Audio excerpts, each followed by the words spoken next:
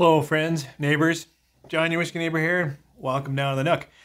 We're still in March. We're still heading into St. Patrick's Day, so more Irish whiskey coming today. I want to talk about two blends. This one's actually from Diageo, big company, but interesting and pretty affordable. This is called Roe Co. And I'll talk more about it, but it's blended Irish whiskey released at 45%. And then I'll talk about Two Stacks, this dram in a can. They're coming into our market. They're new. This is also a blend, a little more complicated than the blend in this one, but we'll talk about the details. So if you've got any Irish, any blended Irish, why don't you pour a dram? When you come back, we'll talk about Roe Co. and Two Stacks. 3, 4.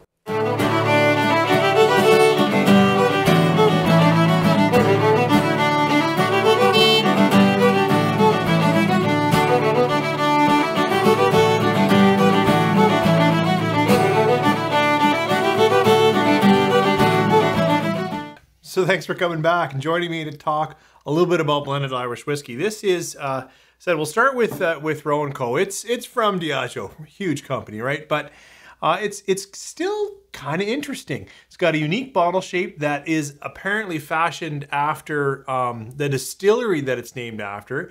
The George Roe Co. used to be the biggest Irish distillery, and then it was blended by Carolyn Martin, I believe, is the master blender at Diageo, and it's it's a blend of malt and grain whiskeys. They talk about being aged. Some sites it said first fill ex-bourbon, or maybe individually the malt and the grain were blended in first, aged in first fill, and they were blended and married in second fill. It's a bit confusing, but certainly ex-bourbon, certainly some malt and some grain whiskeys. What's nice is it says right on here, non-chill filtered, and they're kicking it out at 45%. So, that's pretty interesting to me. And in my market, it's actually very affordable and clearly on sale now that we're heading into St. Patrick's Day. So let's talk about Roe Co. Nose, taste, we'll just see what I get. I get a lot of caramel, sweetness. If the fruit, it's just kind of a little bit of orchard. Actually, I get, I've heard, I haven't heard, but I've read that they aimed this at the North American market. I could get that because, the 45%, a lot of bourbons are 45, so a little bit more backbone, and I am getting a fair amount of ex-bourbon, vanilla and caramel on the nose. Quite a bit. Let's try the palate. Sláinte.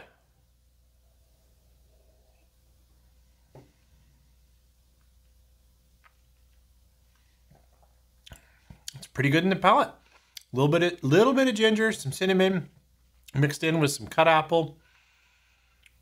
Maybe some honey sweetness, more of that caramel. Better try another sip. A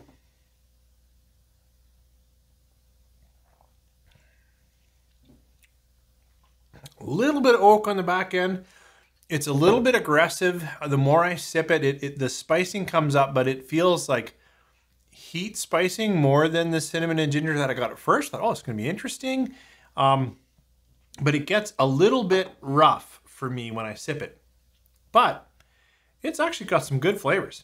And it even has a little picture of the tower that they kind of shaped the bottle after, right by the pear tree. It's pretty cool. I actually like this. It kind of fits my palate well. I don't know if it's a great example of a lot of Irish blends. It's a little more aggressive, a little spicier, and I kind of like it though.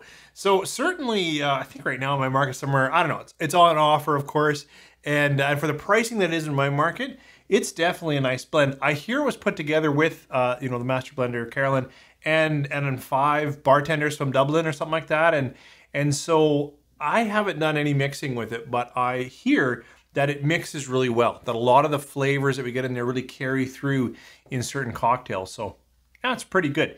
For me, I like it. It fits my palate. Easy 3.5 star. Okay, this next one, this from Two Stacks. This reminds me of a podcast I just heard, the Lost in Translation podcast put out by Steve, Sean, Travis. Those guys are awesome, and you definitely need to subscribe to their podcast. And they just went through like 10 Irish whiskeys, and they have some powerful opinions. In fact, it makes me a little gun shy after listening to that to give my opinion, because those guys know what they're talking about. But a few of them put together an import company have been bringing in some pretty good whiskey, and Two Stacks is one of them. And this can has just some pretty interesting blends. It's got but it's got some dark grain that I think was in virgin oak. It's got some light grain that was in ex-bourbon. It's got, I think the malt was in Oloroso. It's on the back of the can. I better look.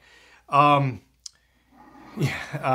the malt was in Oloroso. No, it's not malt, sorry. Pot still was in Oloroso. And then they have a double malt aged in bourbon and a 2% peated malt aged in bourbon. So mostly bourbon, but 40% dark grain in virgin oak and 8% pot still in Oloroso. So a lot of different things going on in this mix. And of course you can get it in this fun can. So I hear that their bottle releases are coming soon. So Two Stacks on the nose.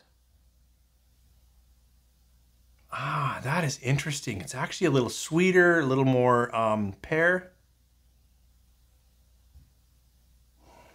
Yeah, a little more fruit bouquet than the Roe Co.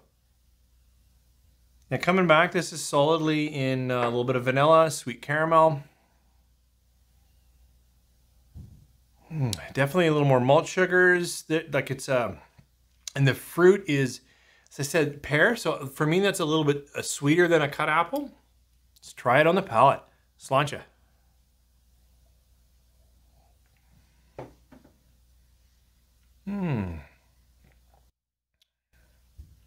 That is a lovely dram.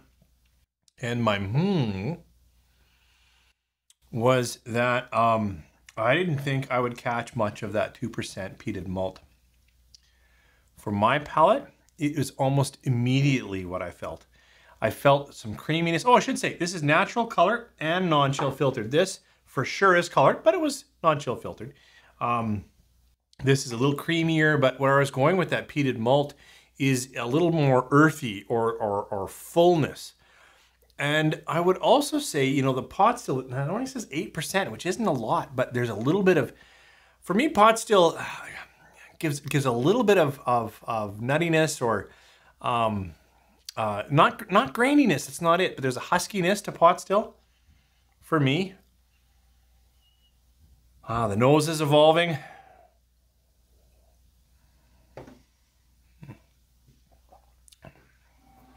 Much fuller, earthier, a little smolder, a little more oak, a little darker oak for some reason, like a little musty. Maybe that's that Oloroso, maybe. Richer for me. Actually, quite a surprise. Really liking this. I think this is far more layered, far more complex than this. Now, so that, I'd go so far as to say this is a 4-star, certainly for the in the can, maybe 3 3/4, but quite a nice whiskey, lots and lots of layers. So here's two Irish that are, you know, as we move just off, did I do a lot of on the floor? No, I did the busker, and I didn't do a lot of, you know, kind of, hey, let's get going, Tullamore Dew and Jameson and whatnot. And I should have, but I don't have any bottles open, and I didn't really want to bring a full bottle home of those. These are totally affordable, but they are, you know, kind of moving into that a little more, right? This is kind of the ballpark that we're going to see some better quality blends in, and they deliver. These are pretty good. Thanks for joining me here. And as I said, if you haven't heard these guys in Lost in Translation, you got to go out there. You got to find them. They're on all the podcasts, Apple or whatever, and they have too much fun, and they have a lot of insight because they obviously work with the distillers and the people where they're going to consider bringing in their whiskey. So they have some pretty good insight into how whiskey is being put together. Thanks for joining me here. I may shoot another one today even because I've got a few open bottles of Irish and I'm running out of time. But if not, thanks for joining me. And I hope you guys have just a fantastic weekend. Good week ahead.